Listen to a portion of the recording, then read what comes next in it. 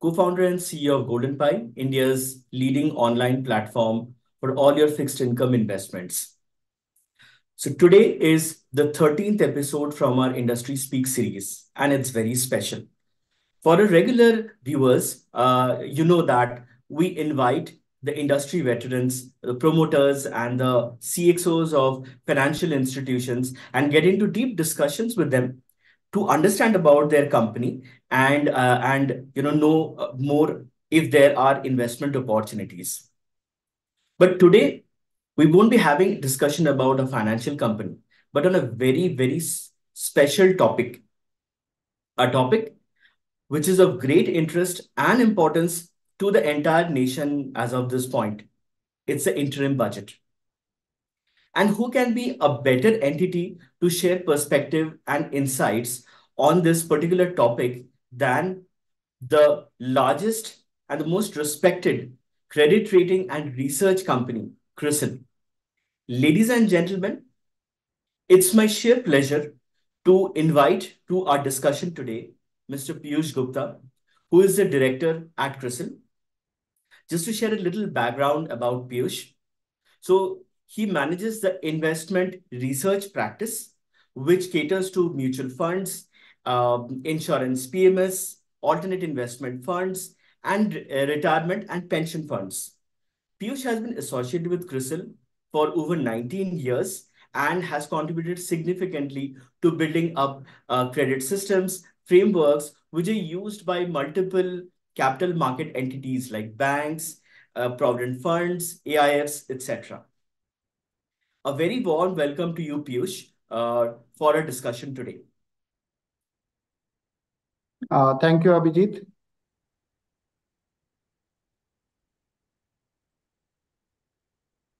Um,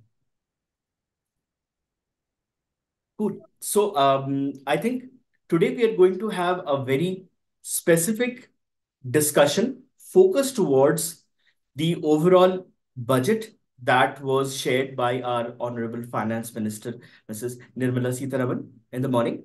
And we will understand what is the impact of this budget on the investors' investments and portfolio.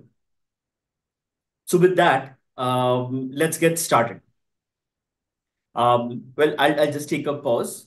For our viewers, we will be having a very deep and engaging discussion now with Piyush. During this discussion itself, please feel free to put in your questions. We will have our, this entire discussion for around 45 minutes, after which the rest of the 15 minutes we will use to answer the queries. All right. So, Piyush, here's the thing, right? Today we had the interim budget, and then there is the general budget, right? Or the regular budget. For for a lot of viewers, I think the question would be, what is the difference between these two budgets? Let's start from there today. Yeah, sure. So, Abhijit, full year budget, of course, maps out the country's economic goals for the full fiscal year. We being in the election year, the budget that was presented today was the interim budget. This is a budget that typically provides one, the financial information of the economy for a temporal period. It also allows the government to plan and for the government expenditure for this limited period till the time the elections, the new government gets appointed. Uh, Other than that, it kind of ensures continuity in governance. Having said that, the interim budget also gives direction and projections of government towards country's economic growth, inflation expectation, and financial borrowing numbers. And each of these factors have a bearing on capital market and thereby has an impact on investors, especially the ones who are investing in capital market through different routes. Got it. Got it. Now, continuing on this specific topic of this macroeconomic moves, right? And the government's declarations in this interim budget. What are your views of this budget? How is it going to shape the capital market, and specifically, the debt market of the country. Right. So, one of the key takeaways from today's budget was the fiscal consolidation. The numbers that were put out today, as far as the fiscal deficit was concerned, for the next financial year is 5.1%, which is lower than the 5.8%, which is expected for the current financial year. In fact, the budgeted number for previous financial year for the current financial year was 5.9%. When we look at these numbers in the absolute terms, the fiscal deficit will be 16.85 lakh crores compared to 17.35 lakh crore for the current fiscal year.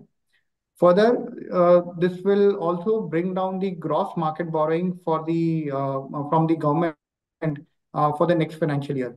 The gross borrowing for the next financial year is expected to be about 14.13 lakh crore compared to 15.4 lakh crore, which is for the current fiscal year. This also means that the net borrowing uh, is going to be lower compared to the current fiscal year. This lower borrowing will have a downward pressure or a easing pressure as far as the yields are concerned. In fact, as we speak today the 10-year GSEC has eased by 6 to 7 basis points compared to the yesterday's closing number. We also see a lower inflation for the next fiscal year. We expect the inflation to average around 4.5% compared to 5.5% in the current financial year. In addition to that, lower crude oil prices can also be additional factor which will have a downward impact as far as the yields are concerned. So net from the debt market investor perspective, the higher yields that we have experienced in the last couple of years, there at least we see some bit of downward movement as we move into the next financial year.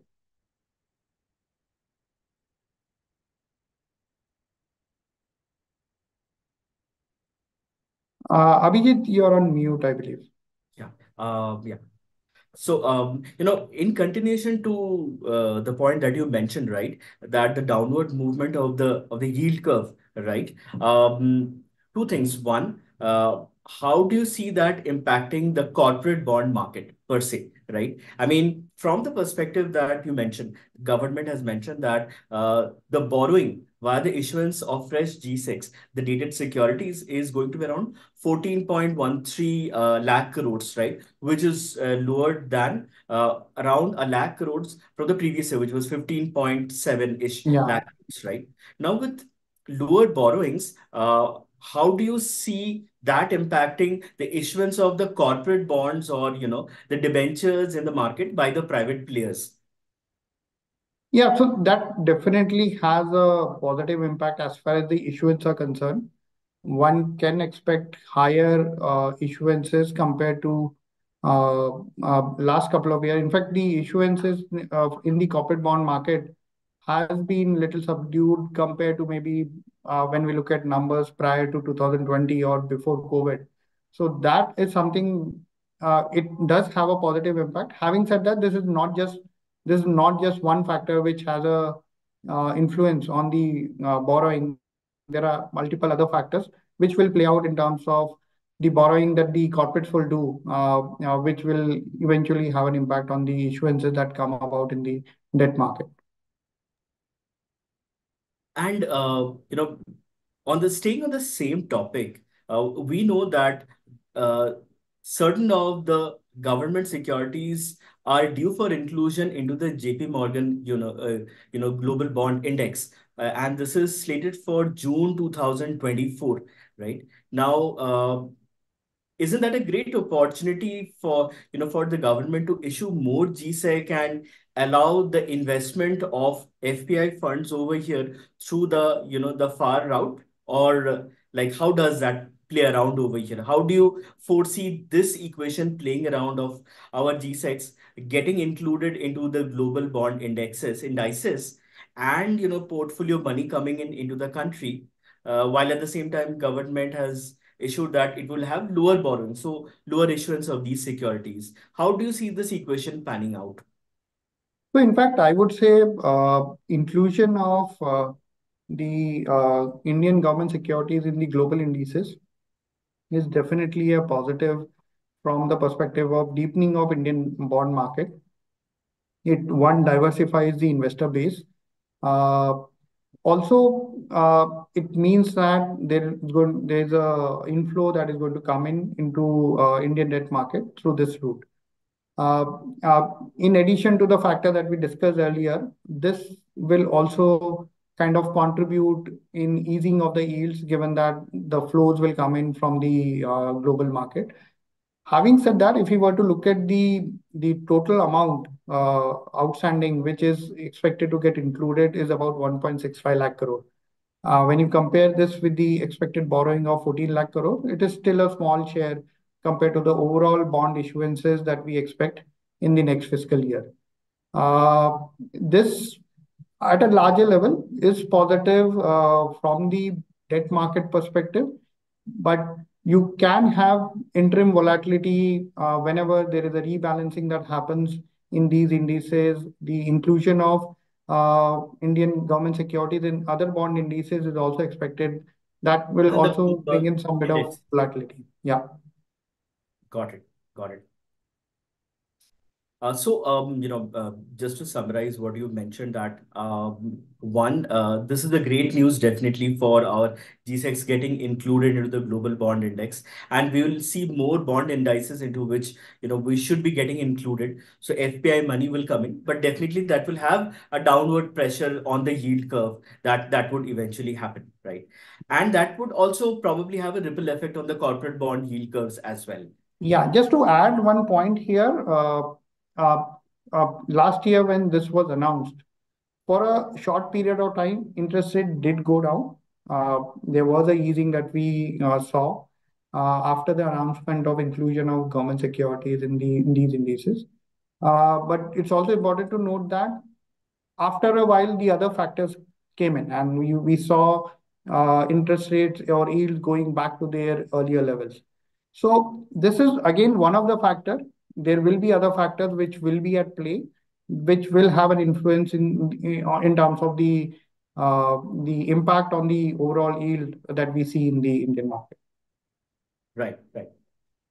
Now, continuing on the topic of the corporate bonds per se, right? I mean, there were some very special bonds which got a lot of highlight and issuance in the last fiscal year, namely the municipal bonds, the green bonds, and then of course the sovereign gold bond tranches that came in four times in the last fiscal year, right? Now, it would be of interest to know how do you foresee this trend going ahead in this fiscal year, and will the volumes increase significantly, and what are the key things that investors should look out in this particular emerging space?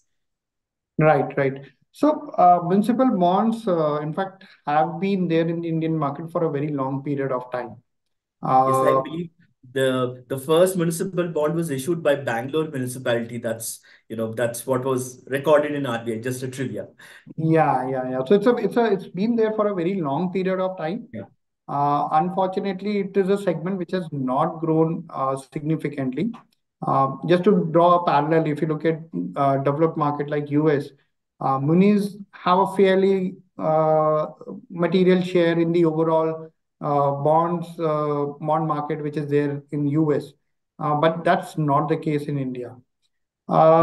We do This is an important segment. However, this is a segment which continues to remain small from the overall size of the Indian debt market. There are a few challenges, I would say, with respect to municipal bonds. See, from an investor perspective, when an investor wants to make an investment decision, they look for information, adequate information, basis which they can make an informed decision, which possibly is at times is a bit of challenge when it comes to municipal bonds which are issued. There are also challenges with respect to the total issuances that have come in the market. Generally, these ticket sizes tend to be smaller. From an institutional investor perspective, if the size is not adequate, they don't tend to have a lot of interest given the time and effort that will go into analyzing and then making a decision. So there are few factors which have meant that the municipal bonds per se continue to remain a smaller portion of the overall debt market pie. Green bonds is something that we saw the first issuance happening last year by the government of India. Now, these are newer age securities. If you look at globally, it is about $2.5 trillion uh, worth of total issuances that are there. Uh, Having said that, emerging market is still 2% of the total pie. So to that extent, it's still a small portion as far as the developing economies are concerned. And that is true for India also, where we had the issuance coming only in the last 1 year. Uh, if you look at green bonds, generally long-term investors like retirement funds and insurance companies, they tend to participate in these bonds. And there is a specific mandate that is there within their overall investment pattern, which allows them to participate and invest into these bonds. In India, if you see, we are yet to see that playing out. Having said that, the yields that are going to be offered by these bonds is going to be critical from a domestic investor perspective. And while this is a segment which is expected to grow, but we have to see how different factors play out. Sovereign gold bond funds, of course, is a unique product, I would say. It's a product which offers interest or a regular income in the form of interest that is available, but it also gives exposure to an asset class like gold, which is a natural diversifier. It gives diversification to the investor. Any investor who wants to diversify their portfolio across asset classes, gold is a good diversifier when it comes to when you compare it with equity or for that matter debt. And that has also meant that the subscription in these bonds have seen a continuous increase over the last 5 years. For example, I think in 2016, the total subscription was about 1,300 crores, while in the last couple of years, the subscription has been about 16,000 crore and 12,000 crore. So to that extent, there is an interest, investor interest, which is there in these bonds. And this is also to some extent the Indian investor who have a liking for gold, which is generally a large part of their investor portfolio. This becomes a good option for investors to participate. It also has other benefits in terms of this being a non-physical form of investment. So some of the challenges which are associated with physical gold investing, Right. those are overcome with these bonds. So if we may double click, on each of these three asset classes, the muni bonds or the municipal bonds, and then the green bonds, and then the sovereign gold bonds one by one. So, on the municipal bonds, I think the last tranche that came was in the form of an NCD IPO sometime back. Indore municipality that issued the, Indore municipal bonds, right? And definitely there was a portion earmarked for retail and it got subscribed, right? Seemed like a fair amount of response from investors. The question over here is, these are great sources of funding for the municipalities to develop their entire infrastructure, right? And US has been able to use it very successfully. As you mentioned, it's a multi-trillion-dollar market for the muni bonds over there, right? And has great amount of depth and liquidity. The question is, what can our government do to facilitate the widening and deepening of this specific, bond type in the Indian capital market? I think some of the challenges that I spoke about earlier, they have to be overcome. So, information asymmetry or transparency is a critical factor. Any investor who is looking at investing into these bonds, for them to make a informed decision, the information has to be clearly available. Second is, I think one of the factor that also and discuss is the accounting practices that are followed by municipal corporation may not are not in line with the what the investors look at. you typically have a say, case where the municipalities follow a cash-based accounting, which is possibly not the best way of accounting finances. So some of these challenges have to be addressed. Uh, and of course, financial strength or the rating of these instruments becomes a key component. If you look at the rating of these bonds, I think the highest is about double A and there and thereabout. When you look at some of the investors, especially the pension funds or insurance companies, their preference would tend to be more on AAA and AA plus. So that again is a factor when it comes to investing into debt or bonds. Uh, so some of these factors will have to be looked at when it comes to sort of looking at. So these factors will play out as far as the growth of monies are concerned. Got it. So just to summarize what I understand from from what you mentioned, one is greater amount of transparency, greater amount of information dissemination amongst investors, and better accounting practices possibly, which gives more fairness to the overall financials of theirs, right? That would become very important in developing the money bonds in our country. And also one more factor is the funds which are raised, they also need to be deployed in an efficient manner Mm. so that there is the sufficient revenue which gets generated, which can be used for servicing these bonds. Right. So efficient utilization of fund also becomes critical from investors' perspective. Yeah, and once they start doing it, even if they're able to showcase it, rating agencies like yours, right, would be able to give them a better rating, and then it means they will become, suitable candidates for investment by these pension funds, right? So definitely, I mean, there's a lot of work to be done on that ground. But yeah, it's a market that we hope that grows up and is able to fund the municipalities across the country for the entire country's growth.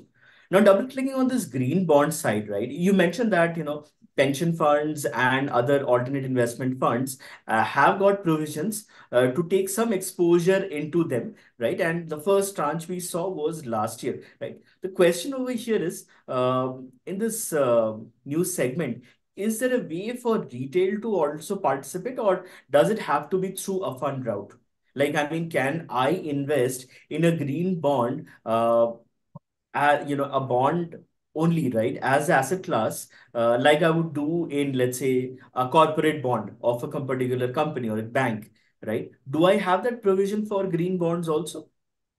Mhm. So I think the bonds which were issued last year, I think to a large extent, most of these bonds were subscribed by the global investors. So basically, it's Understood. the foreign money coming into Understood. India through these bonds. So I think not sure. I won't be able to comment on whether the retail investors can participate at this stage.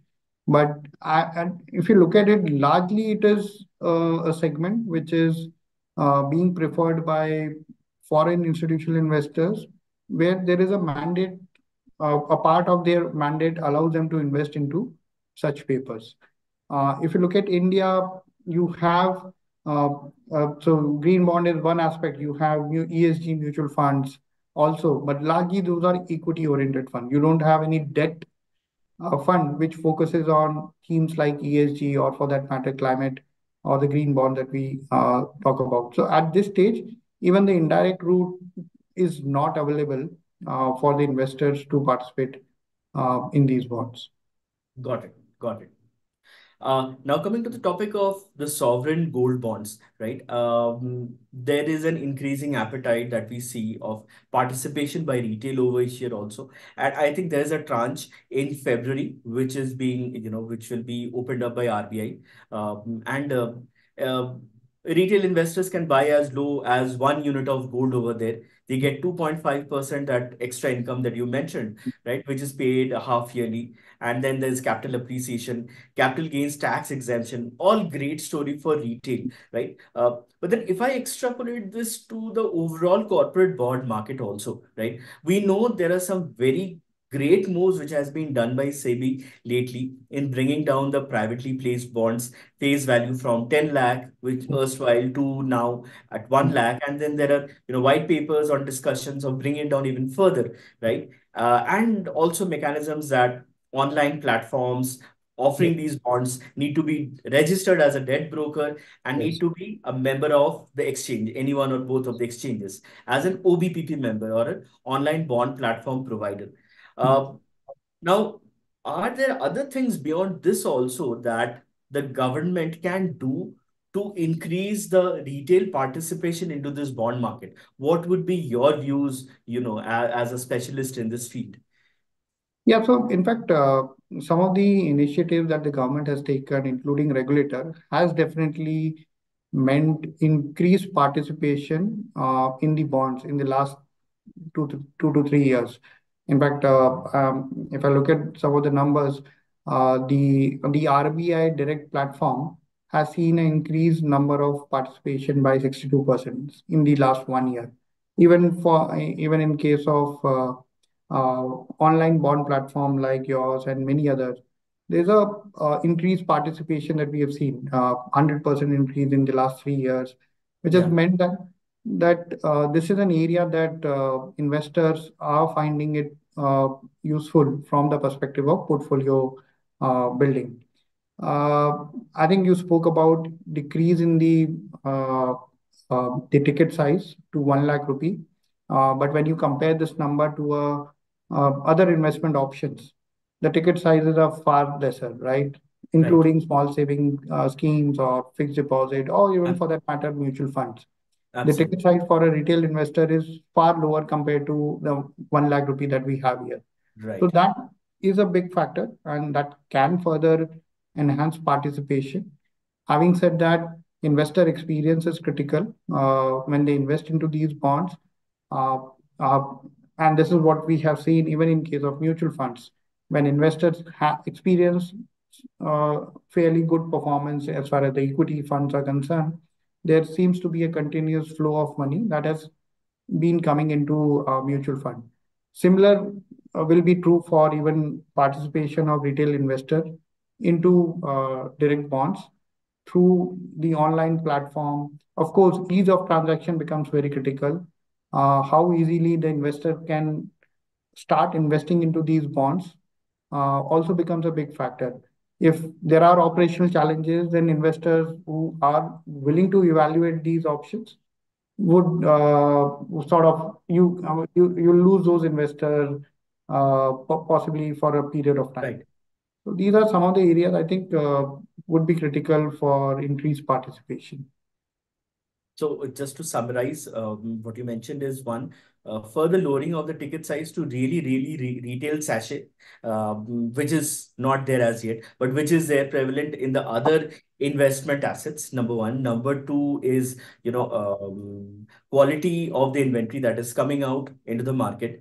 And number three, the investment experience of the retail investors. It needs to be very seamless so that, they have that ease of transaction and they can stick on to this particular asset class with great investment experience and post that also. Great point. Now, a special category of these bonds in the corporate bond area is the capital gains taxation saving bonds, the 54 EC category, right? Now, it is capped at 50 lakh for an investor, right, in a fiscal. And the government hasn't changed that, right? What do you think will be the impact of this one, on investors, on this particular area of, of trying to save the taxes post their selling of these assets? Yeah, so again, it's a 54 EC bonds are a good avenue whenever an investor is sort of exiting immovable property and booking or redeeming those investments. Uh, if they want to kind of look at saving capital gains from those investments, 54 EC is a good avenue. Having Hmm. said that, there is a cap of 50 lakh rupees. So to that extent, there is a cap that is in place for investors to take benefit as far as the capital gains are concerned. And if you look at the immovable property, the prices can be much higher compared to the 50 lakh which is currently there. So the increase in the cap will definitely improve the appetite. These are the bonds which are typically issued by AAA rated issuers like NHAI, REC, PFC. So which are from the perspective of safety, uh, these are highest rated bonds. Yeah. So which is a good avenue for someone to transfer funds once he has booked returns from the immovable property that we have. So these are good investment options, but of course the cap sort of uh, keeps the limited participation, and of course the supply or issuance of such bonds by these entities is also another factor from the perspective of investor participating into these bonds. Got it. And also, the investment over here, I think, is largely paper driven. It's still not yet digitized, mostly not yet digitized. So that's also a challenge, maybe, that's an area of improvement that can work out. Uh, Yeah. Now, I'm tempted at this juncture to ask a bit of a controversial question, right? So, I know, CRISIL, you specialize in providing investment research to the capital market, right? Including mutual funds. And the topic that I am tempted to ask is last year, the government has removed the indexation benefit on debt mutual funds, right? So now for an investor, the corporate bond taxation and the debt mutual fund taxation are exactly the same, right? There is no benefit here or there. And corporate bonds in general yield more than debt mutual funds, if I may say, right? Now, given this scenario, do you still think that debt mutual funds are an attractive destination or will be an attractive destination for retail investors to invest into? Yeah, so I think these two options are still available to the investor and investors. I think one of the key differentiation between mutual fund, debt mutual funds, and direct bond was the indexation or the tax benefit, which Yeah, was available earlier, uh, which has been done away with. So to that extent, the both products now come on par. And from investor perspective, now for them to make a decision, it is looking at the risk adjusted return from both the investment options that are available to them and make a choice. Having said that, couple of points possibly when you look at mutual fund investments, debt investments, uh, the liquidity is one factor which is still available with a debt mutual fund, which possibly with a direct investment at times could be a challenge. Uh, and it also the typical benefits of mutual fund investing in terms of professional management and diversification continue to remain in addition to liquidity. So these three factors are still there. Having said that, uh, with the tax rationalization that happened last year, to prove products have to be compared strictly on the basis of performance. And the one which provides better performance, the investors can always choose. got it, got it. So yeah, I mean, for our investors, right? I mean, whenever you make an investment, take a judgment call on all parameters, right? That would be there across both these asset classes. Now, moving on to the next question over here. REITs and InvITs have been instruments of the capital market for some time now, and uh, they haven't really seen much of a growth. But then the question is, in this fiscal year, are you seeing further growth on this area or certain changes, that would come into these specific investment vehicles? Yeah, so REITs and InvIT, these are new instrument types. These are fairly popular globally, but we haven't seen the growth uh, in India as much as one would expect. Again, these are hybrid instruments. Hmm. They have a bit of equity component, given that and to that extent the volatility that is associated with these instruments. So, Uh, I'll just pause you for a minute, for the benefit of a lot of our viewers who might have not yet got the exposure into REITs and InvITs, right? If you could explain simplistically what a REIT means and what an InvIT means, I think that would be beneficial. And then, you can share your perspective on how this market is poised for growth and what the government can do around it. Yeah. So REITs and InvITs again, these are trust structures. So similar to a mutual fund where there is an underlying portfolio. REITs and InvITs are again structures where there is an underlying portfolio. The only difference is in case of REITs, the underlying portfolio comprises of real estate assets, and in case of InvITs, it is essentially the infrastructure assets. Again, infrastructure assets can vary from road assets to transmission lines to various infrastructure, uh, energy assets, and so on and so forth. Uh, these You have a team, so the money is collected from the investor. There is a fund management team which manages that money, deploys that money into different assets, which are basically a carve out from or the from the existing assets. They are pulled together and where the money is deployed and which are used to kind of purchase these assets. Now, if I were to look at InvIT as an option, it's a instrument where once the money is deployed, the income that is generated from the underlying assets, 90% of that income has to be distributed to the investors on an annual basis. So that's one requirement as far as the SEBI is concerned, which means that these are regular income generating instruments. So any investor who's looking for regular income, these are the instruments that one can look at, which And is what is the minimum ticket size for these usually? so this is again an instrument where the ticket size has been brought down significantly in the last, I think in the last couple of years. SEBI did make change in the ticket size, which meant that the retail investors can now participate in these instruments.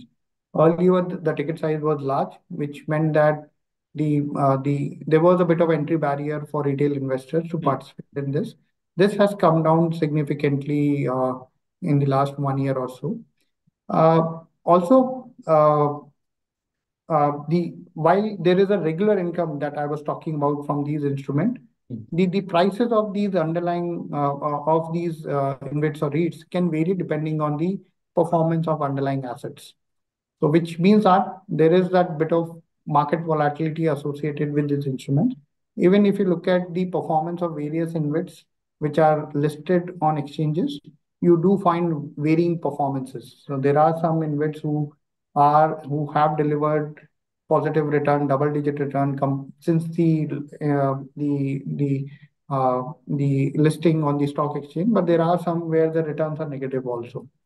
Having said that, so anyone who's looking for a regular income, one can look at this. And also, investors need to keep in mind these are not debt instruments. These are hybrid with a equity component in it. Essentially, it is a high dividend yielding paying equity that is there with these instruments. And do they come with a tenure, or is it like one has to exit like in a mutual fund? No, so these are not tenured. So to that extent, this is an equity instrument. It's something which is listed on exchange. The underlying assets, the value of those assets reflect the prices of these instruments on the exchange, and there is no maturity to these instruments. Got it. Got it. Now, and you mentioned that, they're gradually growing, sectors of financial assets, not yet very large in the country. And I think we have got four REITs in the country, Yeah. Embassy REIT, and being one of them, and a Yes. few others. I think total four that are there, right? So pretty small space. The question is, what do you think can the government do, positive steps over here to increase this particular, the financial assets market size? So I think, like we discussed, the ticket size has already been decreased for these assets. So to that extent, That's the one entry thing. barrier Yeah. is been removed. Uh, I think it's more about creating awareness about these instruments. What purpose do they serve is something that the investors need to understand. And see, it's also about ability of an investor to evaluate these instruments. Uh, Hmm. whether they can make a choice between whether this is good or this is not so great in terms of Hmm. performance. Hmm. So those are some of the areas I think that investors will look at when they make a decision. Of course, the investor experience in terms of performance also, like we discussed earlier, is a relevant factor. So I think these are fairly regulated instrument. SEBI has brought in a lot of regulations around this. They have requirement of limiting the leverage of these instruments in the so to that extent the overall leverage in these instruments are less. So I think the instruments are good, but the performance is something that remains to be seen.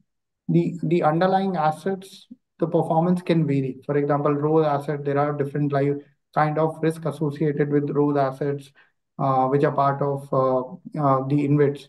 Uh, so they that will have a kind of that has an impact on the overall performance of these instruments, and investors need to understand, and then they can take a call on investing into these instruments. And just a very naive question, like do these REITs and InvITs underlying need to be, commercial estates which generate capital? Otherwise, like, I mean, how would you distribute the dividend, right? I mean, very naive question, if you could So clarify. revenue generating instrument. So I think the 80% of when you look at InvITs, I think about 80% of the assets need to be operational, which is the reason why. So that's again one of the factor that uh, regulator has mandated as far as the InvITs are concerned. So there are a number of requirements that are put in place for REITs and InvITs from the investor perspective, which are positive. Got it. Got it. Um, So, we got some good understanding about the REITs and InvITs. For our viewers, these are definitely high yielding, hybrid asset class, more on the equity side, very little on the debt side, right? It would be dividend paying assets, right? And one needs to evaluate them, the underlying assets that they encompass, and make a judgmental call. They were meant specifically for large ticket investors before, but government has made some proactive changes by virtue of which now retail investors can also look to participate in these issuances with some lump sum amount of money, right? So it's a great way to generate cash flows as well, right? However, it depends upon the performance of the underlying assets, as Piyush mentioned, right?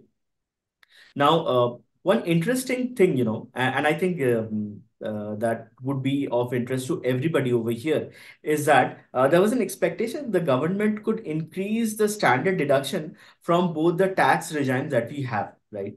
But there wasn't any change in that, right? Now, how would that impact, the investor sentiment in the country? Yeah, so I think tax slabs or changes in tax slabs or bringing in expectation of having more tax incentives is always a expectation that you have every year before the budget. Yeah, right. So, but if you look at that's one of the, and at times, a lot of time investors kind of uh, pivot around tax benefits when it comes to making the investment decision. But possibly that's not the right way. If you ask me, I think the investment decisions are to be taken independent.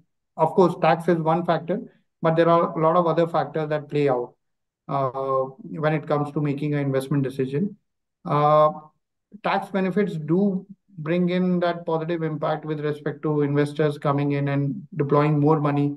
They tend to kind of utilize whatever limits are available, be it ATC or ATCCD. Different Hmm. provisions are there. Uh, uh, but if you look at, I'll give an example of again, say mutual fund, right? So you have ELSS as a category, Hmm. but if you look at the overall equity assets, it's still a fairly large number. compared to ELSS. Of course, the cap in terms of benefit also limits the participation in ELSS as a category. Having said that, even though the benefits like ATC is not available across equity mutual fund categories, there has been a fairly good participation that we have seen over the years. So as long as the performance is there, you are able to generate the returns which are expected as per your expectation. Tax would be one of the factor that will bring in that additional kicker. But from the perspective of financial planning or personal finance planning, uh, I think the investment horizon, what is the sort of goals that you have, play a critical role when it comes to building a portfolio. Right, right. One last question, before we conclude our discussion and move on to taking the questions that have been posted by our viewers, right? So, if I have to ask you to define today's interim budget in one sentence, right? What would be your expression for it? Right. So I see, as I said, this was an interim budget. So I think a lot of announcements that will eventually come in the full year budget that will come in after the general election. I think one of the key factor that we discussed earlier was the fiscal consolidation. That is very positive from the perspective of the overall economy health, and also from the debt investors who are already invested into debt invest instruments, where with the easing of yield, that will have a positive impact on the returns from a capital appreciation perspective. So yeah, that's about it. So it's end of the day, it was an interim budget. So we should look at the final budget that comes after the general elections. Got it, got it. And I follow a standard, sort of practice in these discussions that whenever any term is used for the sake of our viewers, right, I request, the guest to actually explain. You use the term fiscal consolidation. If you could lay out what that means for our viewers. Yeah, so I think government has laid down a plan whereby the fiscal deficit, they have a target to reduce it to a certain level. That's what finance minister mentioned during the budget. Uh, so that's a plan that they intend to follow over the next 2 years. Bringing down the fiscal deficit to an acceptable level is what the fiscal consolidation is all about. Got it. Got it. Now, with that, I would move on to the questions that have been posted from our viewers. So let's take the first question over here. The first question is, this is from an anonymous attendee. Name is not there, but I'll put forth the question. It's an interesting one. The total size of the 2024-25 budget stands at rupees 47.66 lakh crore, 6.1% bigger than the revised estimate for 2023-24. To help meet the gap between its income and expenditure of rupees 16.8 lakh crore or the fiscal deficit pegged at lower than expected 5.1% of the GDP, the center will borrow 14.13 lakh crores from the market by issuing bonds. Okay. How do you see this impacting the bond yields or the GSEC yields? I think Piyush has covered it. Nonetheless, maybe Piyush, you can re-emphasize on this question. Yeah, so I think what we have seen is the fiscal deficit is something which is pegged lower compared to the current financial year. We do expect lower inflation in the next year, along with the uh, declining crude oil prices. So all of these factors will kind of contribute towards easing of yields as we move in the next fiscal year. On top of it, inclusion of Indian government securities in the global indices will further add to the easing of interest rates. So at least what we believe is by the end of this year, the 10-year GSEC will be about 7%. And in the next 1 year, it should come down to 6.8%. That's the expectation that we have as of today.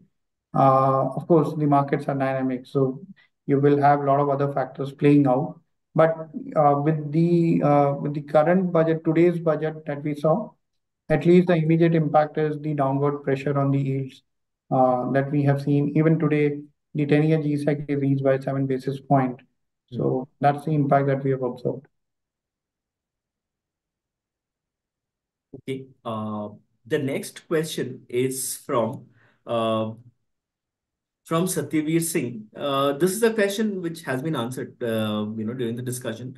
Nonetheless, I'll bring it up for the benefit of all. Was there a change in the taxation as it was anticipated for this budget? No. Also, how do you see the growth of the nation as a whole with this budget? A generic question, but Piyush, you may kindly share your views. Yeah, but I think there's a lot of initiatives which, anyway, beyond the budget, the government is taking from the perspective of GDP growth. And we have seen higher than expected GDP growth even for the current fiscal year. So that's something that we hope will continue as we move into the next year. There are, uh, see, one is the set of announcements that are made in the budget, but beyond the budget, there are also a lot of initiatives that are taken by the government. Of course, we have to see the full fiscal year budget when it comes around after the general election. That will also show a clear picture in terms of how the entire year will look like from the perspective of economy. Got it.